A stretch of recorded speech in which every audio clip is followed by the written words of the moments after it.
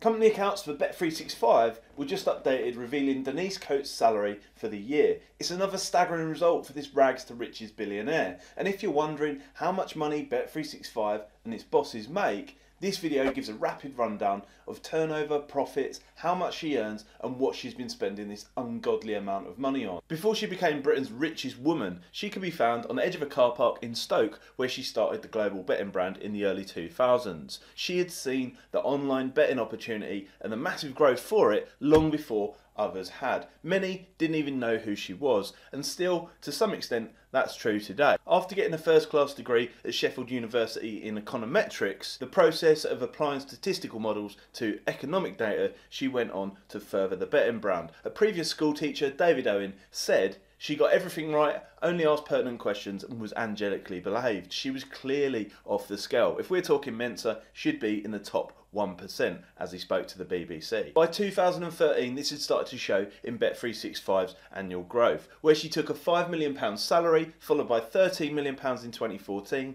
£30 million in 2015, £54 million in 2016, and eventually £199 million in 2017, which is where the media started to give her and her company a lot of attention, mainly because customers had started to complain on scale that the company won't take a bet if you were to place it at any kind of value, the insane amount of marketing spend by the company, and eventually her spending habits, which we'll come on to in just a second. By 2018, she was on a salary of £220 million, followed by £277 million in 2019, and eventually a whopping £421 million in 2020. Which leads me on to this year. Everyone was expecting another ungodly amount to be released yesterday, but accounts show that the top director's salary was only £250 million. And although she wasn't named directly, I can't see who else it would have been. On top of that, the company dividend stood at £97.5 million, of which she holds 50% shares, thus taking half of it. To put that into context, the salary and dividend together would put her slightly ahead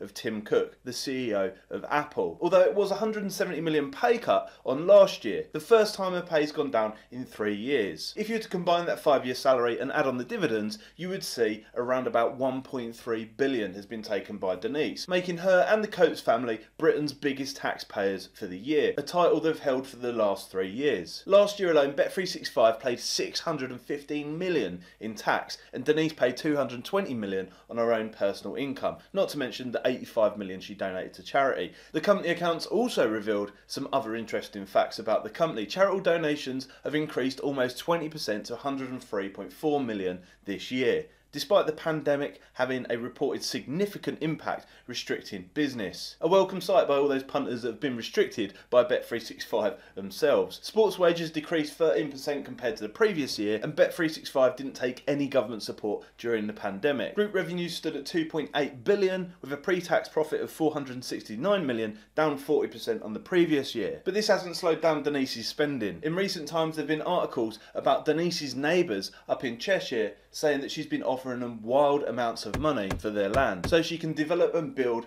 her £90 million mega mansion. It appears she can't spend it quick enough on this massive glass structure scaling 52 acres in Cheshire, including an artificial lake, sunken tennis courts, stables, ornamental gardens, a boathouse and workers' cottages. It's a home fit for a Bond villain, which is quite surprising considering she drives an Aston Martin DB9 with personalised plates. Now, when it comes to entrepreneurship, I think it's fair to say Denise is a front runner. She has led the field over the last 10-15 years. Although the sad truth is, the general public don't realise that this massive wealth has been accumulated by restricting winning accounts, or now anybody who comes close to winning and is not as profitable for Bet365, and retargeting losers with free bets and other promotional concessions, all the while advertising your chance to win. Just the other day, I seen a Bet365 advert advertising the fact that they'd given away a massive £10 million over the last month on their casino products. To put that into context, that's just 2 weeks' work for Denise herself. However, that doesn't mean it's totally impossible to win when it comes to sports betting. If you want to make your betting pay and Bet365 haven't state restricted you yet, you need to watch this video as it reveals a mathematical loophole that ensures you win over the longer term.